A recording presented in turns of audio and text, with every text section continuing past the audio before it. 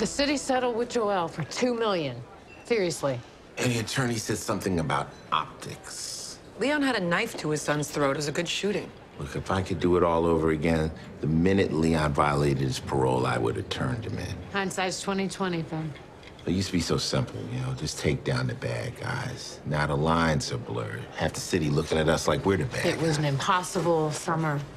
Things are gonna calm down. Yeah, I don't see that happening. The way the NYPD handled the demonstrators. You're under attack. What do you want us to do, sit there and take it? We're supposed to de-escalate. Supposed to be aware of our bias, not overreact. Like shoot a man in front of his son. Okay. Look, growing up in the hood, the way the cops treated us, I never trusted them. That's why I joined the force. Try to make a change. Then I worked my way over to SVU, because there's no gray area when you're taking out rapists and pedophiles. The last thing I wanted to be is another trigger-happy cop that kills a black man. And here I am.